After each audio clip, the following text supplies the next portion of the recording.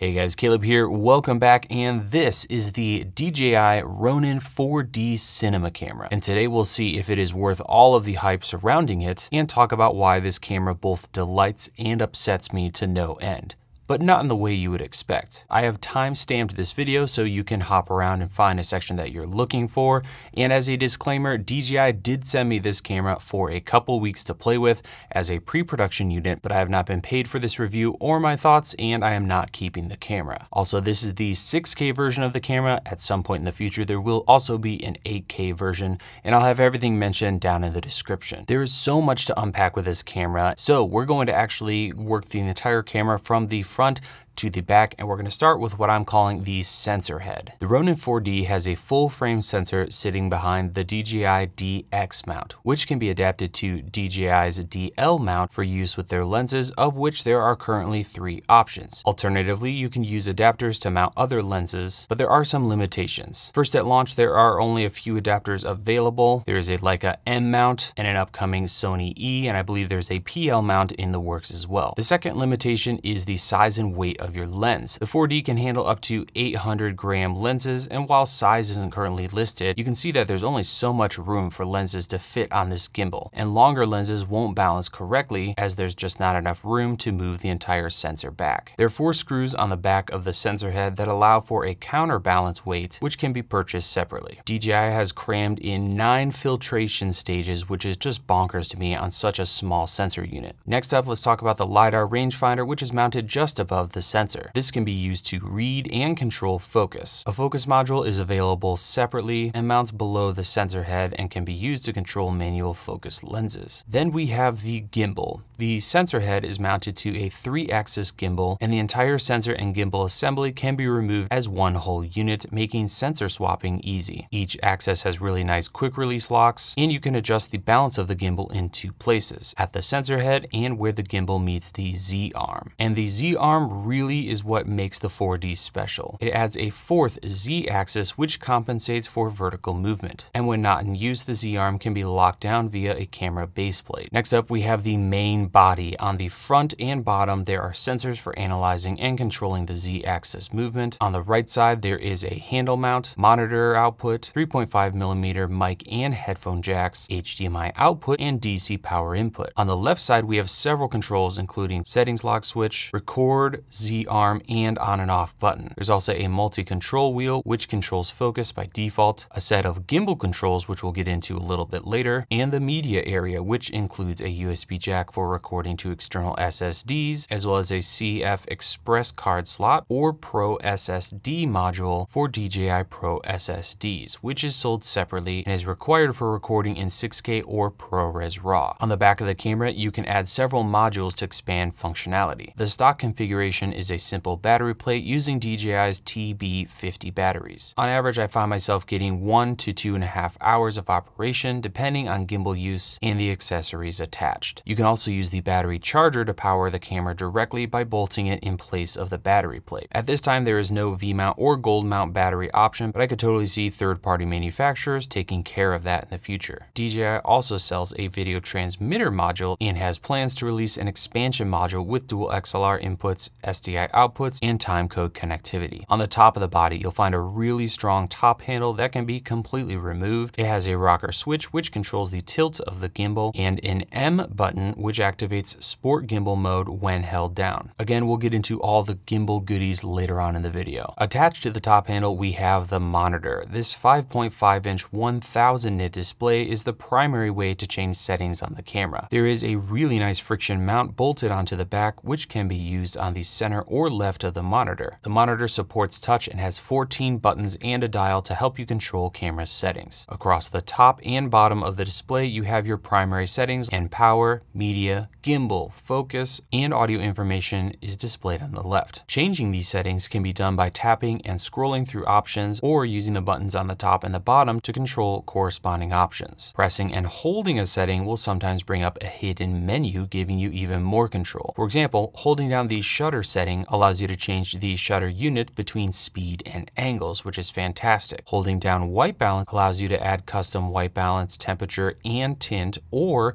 you can measure the white balance response and save it as a preset. Holding the timecode setting allows you to change several variables in a separate menu. On the back of the monitor, you'll find 3 shortcut buttons. On the left side of the display, you'll find a jog wheel / select button for scrolling through various settings, a playback button, and menu button. Pressing that button takes us into the menu, which is very well organized. It reminds me a lot of Blackmagic's camera menus, which is a very good thing. Here you can choose from the 8 primary settings tabs. Each tab has several pages, and you can navigate by tapping on the left and right arrows, or by using the page title shortcut at the top, which is just genius. You can also save all of the camera settings to a user profile, which can be switched between or exported for use with other cameras. Next, we have the camera grips. These can easily be added and removed with the flip of a locking lever, and adjusting the angle of the handles is absolutely brilliant. Simply press the silver tab to adjust and release to lock the handles when you find a comfortable position. This can even be done while holding the camera in midair. I really like these handles and wish every camera had them now. Each handle is loaded with buttons and other controls. The left handle has a joystick on the top for controlling the gimbal, a focus and gimbal tracking button, an exposure button which brings up either a waveform, false color, or zebra meter, which can be figured in the menu. There's also a hidden M button where your middle finger lands that activates the sport gimbal mode, and a trigger button which locks the gimbal from panning or tilting and can be double pressed to center the gimbal. You can lock the entire left grip by using the little switch on the side. The right handle is super exciting as it has a giant focus knob with a ton of functionality. You can use it to change focus when in manual mode or temporarily take over focus when in auto mode, which is brilliant. It can be used to change a few camera settings by pressing the mode button on the handle and use the focus knob to change those settings. While doing this, the focus knob switches from a smooth focus wheel to a clicky tactile wheel, which feels so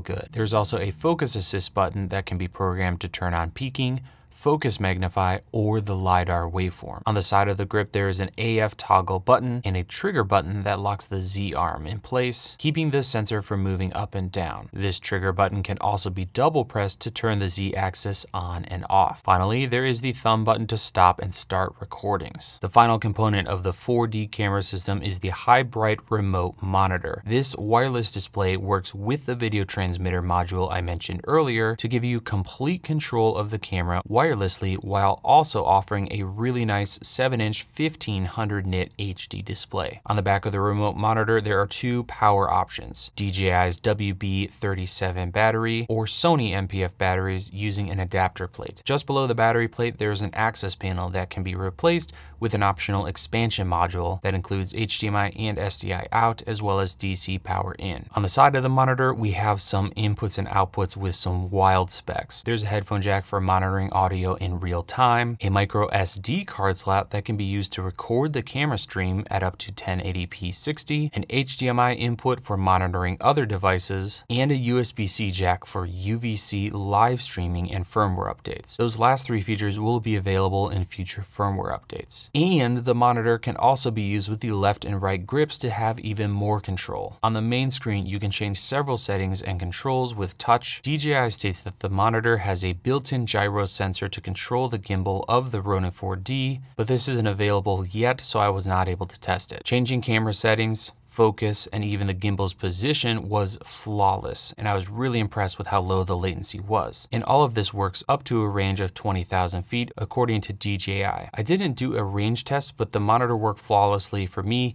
even when using it outside of the building that the camera was in. And finally, the remote monitor gives you several other features like exposure tools, LUTs, markers, as well as a way to read the status of your connection and the supported resolution received by the monitor. Now let's get into the headline feature of this cinema camera: the built-in gimbal and Z-arm. Balancing the 4D is a breeze. The camera can tell you if something is going wrong and how to fix it, and even shows you how to adjust and balance the gimbal for optimal performance. The 4D uses a gimbal and Z-arm to stabilize the sensor and each have their own modes and settings. The gimbal has 3 modes. Off, which turns the gimbal completely off for storage or shots where you don't need the gimbal. Lock on, which locks the sensor from panning or tilting. And follow, which smoothly follows your camera movement. When you're in the follow mode, there are 3 options available to choose from. PF or pan follow, which will only pan, so no tilt or roll. PT, which is pan and tilt follow, so everything but roll. And FPV, which has pan, tilt, and roll follow, so this will fully follow your camera movement. To manually control the gimbal, you can also use the joystick on the left grip or top handle, and if you need to recenter the gimbal, you can use the button on the side of the body or double press the left trigger. The Z-axis provides vertical stabilization using several camera sensors. To turn the Z arm on and off, press the 4D button or double tap the right grip trigger button. Just make sure it isn't locked before you use it. Once on, there are 2 Z arm modes, which can be toggled using this button. Lock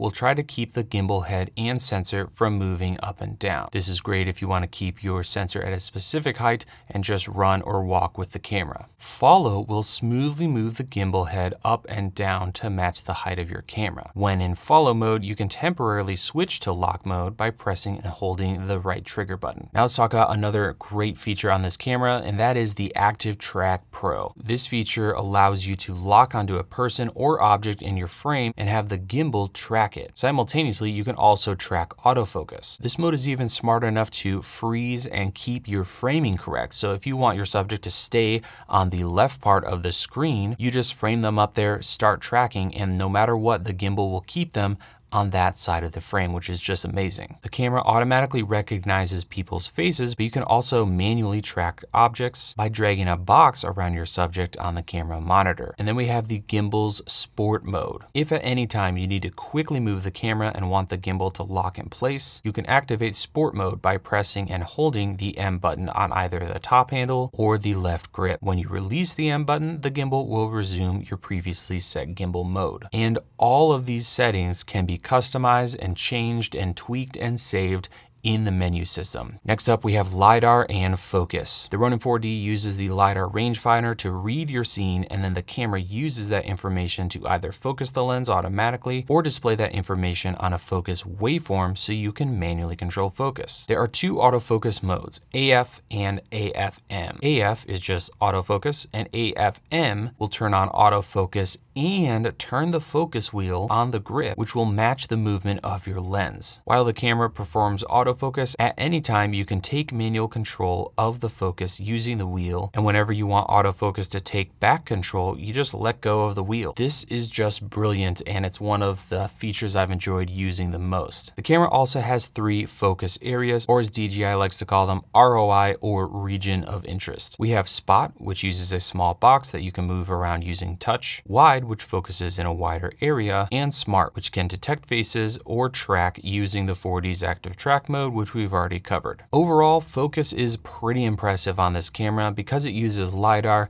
it doesn't need a bunch of light in your scene to work. While focus works well, focus transitions can be very jarring, and there really isn't a good way to change how smooth these transitions are. Hopefully this improves with future updates. All of this works flawlessly with DJI's DL lenses out of the box, but you can use other lenses to work with the LiDAR rangefinder. Simply adapt the lens, add focus gears and a focus motor if needed, and start calibrating the lens's focus range. The camera walks you through each step, and you can save each calibration in the camera, which is great. I had no problems using my vintage primes and even tried my Sony Zeiss 55-1.8, which the camera recognized, and I was able to control focus through the adapter without issue. At first, this can be a little finicky, and some lenses require multiple calibration points where you do infinity, minimum focus, and several points in between. With some manual focus lenses, autofocus was a little more difficult to set up, but for all lenses I tried, doing manual focus and having that waveform, that focus waveform,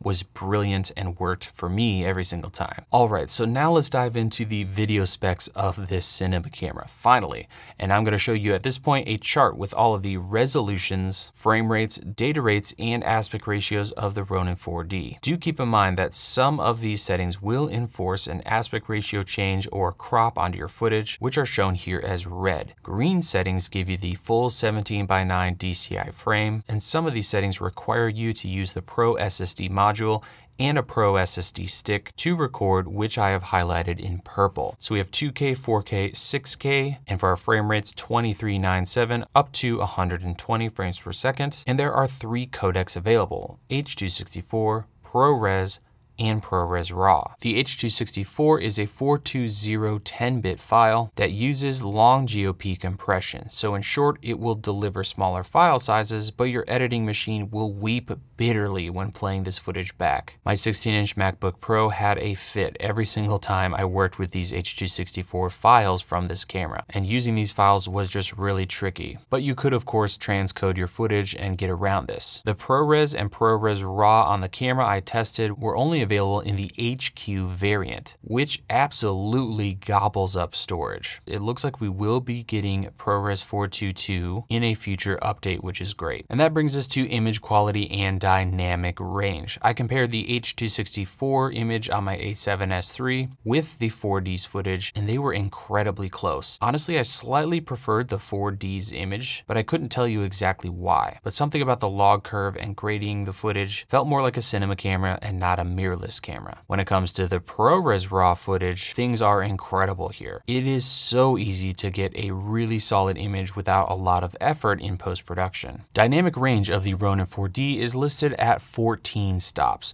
Unlike Gerald and Dunn, I don't have a way of measuring this, but at no point did I feel like I was missing or not getting enough dynamic range out of the camera. And that brings us to low light. The Ronin 4D has dual native ISO at 800 and 5000. After testing the ISO range on the 4D, I found that 6400 ISO is probably the highest I would personally go. And I also noted that blue objects or colors had much higher noise than other colors or neutral objects in each shot. Not sure if this is a bug or something else, but thought I'd share that here. Next, we have rolling shutter. I would say it's similar to other full frame sensors with comparable megapixel counts. Not better, not worse. Before we get to the things I don't like about this camera, let's talk pricing. The base price gives you a combo kit, which includes the camera and a bunch of accessories, which I'll list here. For the 6K version of this camera, you're looking at $7,200. From there are a bunch of accessories you can either skip or pick up. When it comes to functionality, getting that base combo kit will give you a 4K non-RAW camera. Adding the Pro SSD module and 1TB Pro SSD will give you full 6K and RAW recording capabilities. Add a focus motor and an extra battery, and now you have a more complete system. So the Ronin 4D is fantastic for all the reasons I've already mentioned. Now let's get to the things I don't like about this camera. Battery life is not great on this camera. Now I kind of give this a pass because there's a lot going on. So if you have all of the Z-axis and gimbal stuff going in your recording, that's a lot of power to be drawing from a single battery. And at the same time, if you go with a bigger battery, now you have more weight, which is another con.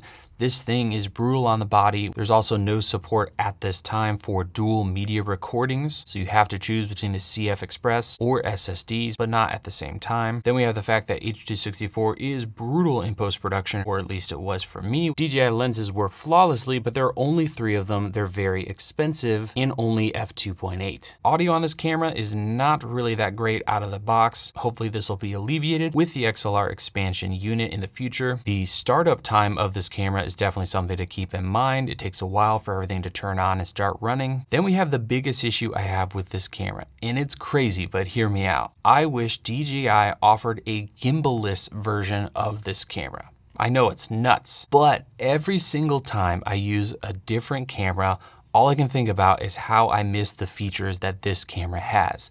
The grips, amazing LiDAR features, some of the best controls and wireless monitoring I've ever seen, that beautiful focus wheel, and a great sensor and image. And while the 4D does its job pretty much perfectly in my opinion, I often need a normal cinema camera form factor, and the 4D just doesn't work well for that style of filming. The sensor is way too high when the gimbal is locked off for most tripod and handheld work. The sensor is slightly wobbly even when locked down, and you can't really use larger lenses as Philip Bloom pointed out in his great review. At this point, you might be screaming at me, then just buy a cinema camera from Canon, Sony, Red, or any of those other guys. But I don't want those cameras anymore. I want this camera with some of these amazing features just without the gimbal setup. And if you remove the gimbal, the weight would go down. I would imagine the cost would go down, and there'd be other benefits like the battery lasting longer and more. So in short, the DJI Ronin 4D has ruined other cameras for me, and I'd be the happiest camera operator in the world